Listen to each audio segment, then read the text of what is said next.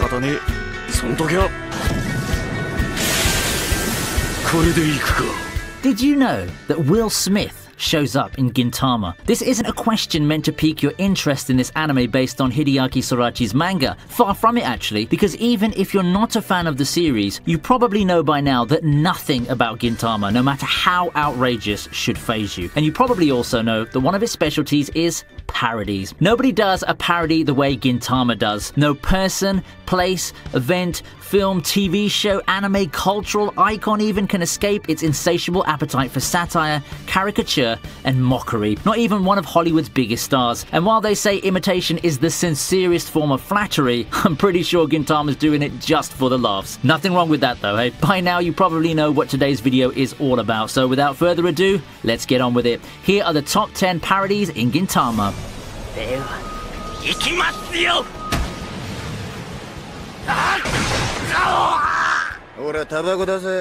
Now our first candidate is hardly a surprise. It's Dragon Ball Z and it makes an appearance in an episode with Hijikata as the main character. The story revolves around the chain-smoking Shinsengumi vice captain making a trip to space to smoke a cigarette in peace after all of Edo enforces a strict ban on smoking. The plot, however, seems to be merely an excuse for a truckload of DBZ references. Hijikata's first stop is planet Hamek, which sounds suspiciously like Namek. What follows is a revolving door of characters who bear a striking likeness to some of DBZ's most celebrated figures, including Goku, Frieza, Cell, and Krillin. At one point, cigarettes take a backseat as Hijikata goes in search of the Zuru Zuru balls, which point to the wish-granting Dragon Balls of the original series. Now, the innuendos get even more detailed, with shout-outs to the Scouter device worn by Frieza's army and the magical dragon Shenron. Some lines of dialogue from DBZ become parody fodder too. What makes this episode even more hilarious is that all these borrowed characters are voiced by Gintama's regulars, who seem to be having a bit of fun at poor Hijikata's expense.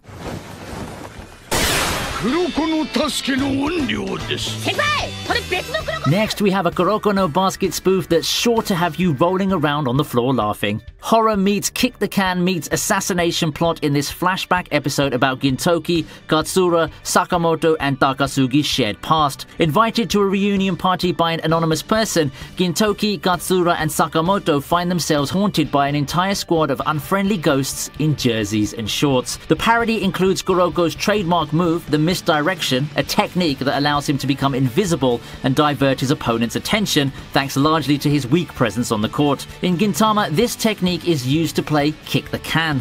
Incidentally, Kuroko and Kurokono share the same Japanese voice actor. If all that basketball tomfoolery doesn't have you in splits, a scared, witless Gintoki murdering the Doraemon theme song is sure to do the trick. Talk about a parody within a parody. まだお前は私の力を限界まで引き出してはいない。強くなりたいか、銀と。Ichigo's training in Zangetsu's inner world is anime legend and hence ripe for the picking. The parody begins with Gintoki, Kagura, and Shinpachi waking up in a pitch-black world where they meet Zangetsu clone Toyako. You can't miss his sunglass and cape resemblance to Zangetsu. Toyako offers, cajoles, threatens, and even begs to teach the disinterested trio his ultimate technique, which only earns him a painful kick in the thighs. This sequence is peppered with Bleach references. Unlike the authoritative Zangetsu, Toyako is a pitiful figure, a shut-in with a kinky reading habit, no friends, and an overbearing mama. The spoof ends with the Oddjobs gang beating him and his dad up and mastering the ultimate move, the thigh burst, in the process. Bleach might have fallen off the radar of fans, but not of Gintama's producers, it seems. It makes another appearance later on, this time with Gintoki having mastered Ichigo's final Getsuga Tensho form.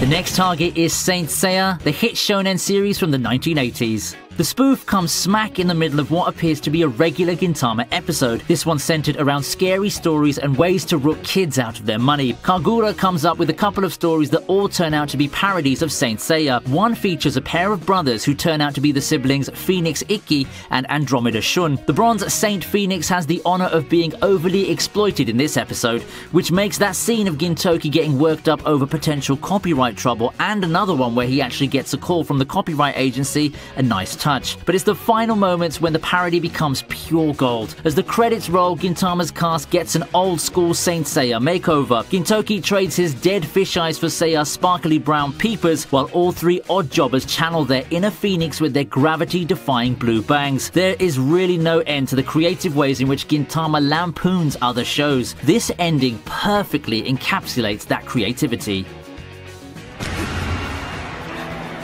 Next, we have a parody of legendary boxing series. In the ring, we have Shinpachi in one corner and Hijikata, or rather his alter ego Toshi, in the other. The die-hard otakus are in the battle of a lifetime, fighting for the right to become the leader of the official Otsuchan fan club. High stakes indeed there, as you can see. As the rivals throw everything they've got at each other, the forced similarities to Ashita no Joe and Hajime no Ippo are hard to miss. From the players' fighting stance and muscle flexing to the flying punches, steely glances and bloody noses, Gintama goes all out to emulate the two beloved boxing series. The black eye patches worn by Gintoki and Kagura are an obvious shout out to Joe's mentor Danpei from the 1970s series. The floating smoke, on the other hand, mimics the animation of Ippo's fight sequences. If it weren't for the silliness of the premise, one might even call this episode a tribute rather than a caricature. Hopefully it inspired some viewers to check out the original targets, which are definitely worth a watch.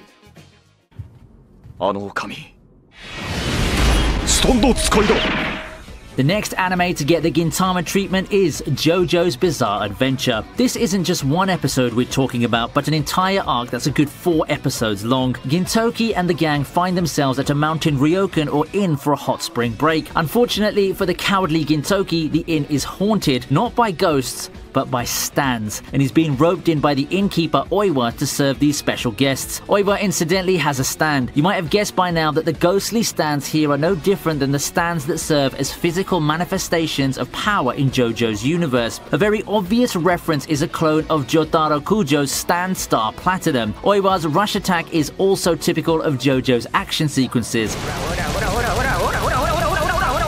The Ghost Ryokan arc is one of the funniest in the series, with elements from Japanese history and parodies of other shows as well, but the JoJo digs are the ones that really, stand out.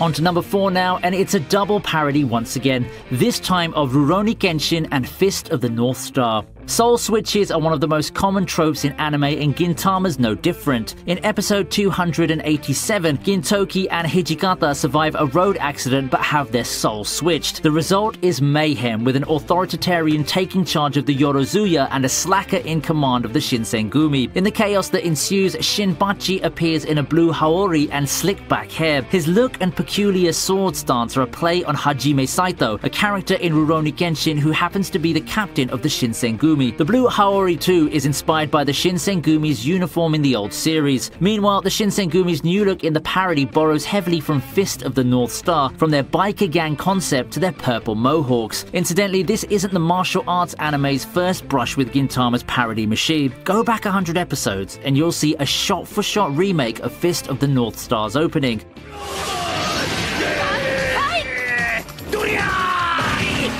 An early episode with a storyline about new ideas to keep the Gintama anime from being cancelled, which is a constant worry throughout the series, leads to an avalanche of parodies. Nothing is sacrosanct anymore, it seems, but it's Otai's idea that merged 3 shonen classics that's probably the most familiar, the most memorable, and hence the funniest of the lot. In the new Gintama film of her imagination, which she cleverly titles Dragon Bleepiece, the Edo gang parody various characters from Dragon Ball, Bleach, and One Piece. So you'll see Shinsengumi Chief Kondo as One Piece villain Crocodile, Kondo again as a Soul Reaper of Bleach, and Kondo a third time as Dragon Ball antagonist Cell. And each time he gets the stuffing beaten out of him by Otai. Gintama has made a career of taking the piss out of these 3 series, that's for sure.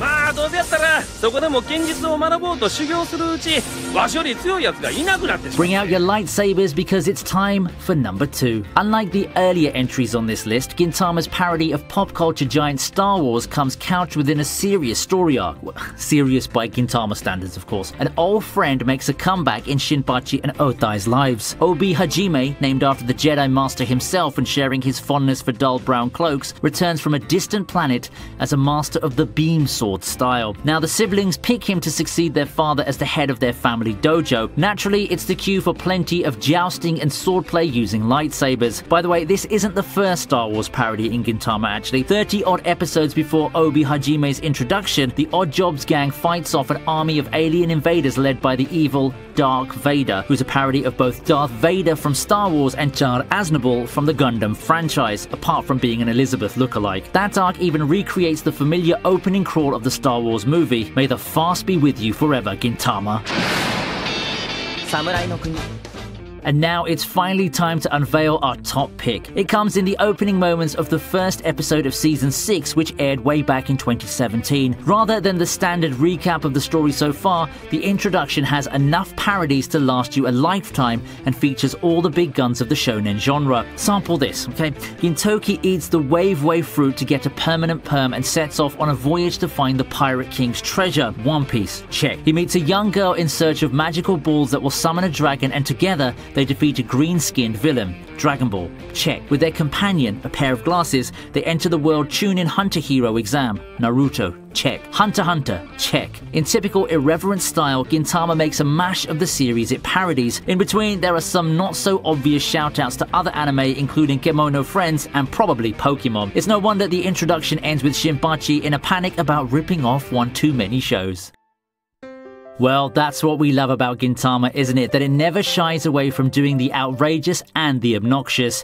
If you haven't checked out the anime already, I strongly recommend you do. Before that, you can also check out my video, Why You Should Watch Gintama, on my second channel, ViniTube Kai. On that note, that's a wrap from me. Gintama is parody gold, as you know, and sadly, there are way too many that I've had to leave out today. Would you like me to make a volume 2 or maybe more Gintama videos in general like the good old days? Now, if this video gets 10,000 likes, I'll definitely consider it, so leave a like and let me know. Also, drop me a comment and tell me what your favorite parodies in Gintama are. I'd love to hear from you. Also, hit the like button if you would, and subscribe to ViniTube for more anime content. Stay safe and see you soon.